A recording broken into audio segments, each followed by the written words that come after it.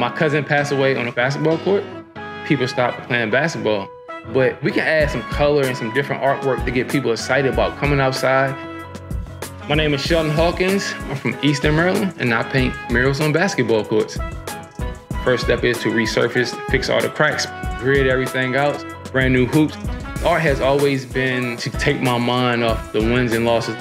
My goal was to make sure that kids have a safe place to go and play basketball, no matter race, gender, equality. I fell in love with the game of basketball, but I really struggled with the idea of losing.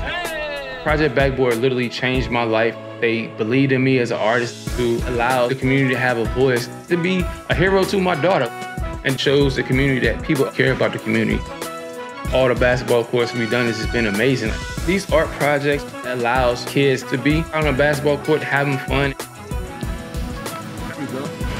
And I bring basketball courts back to life.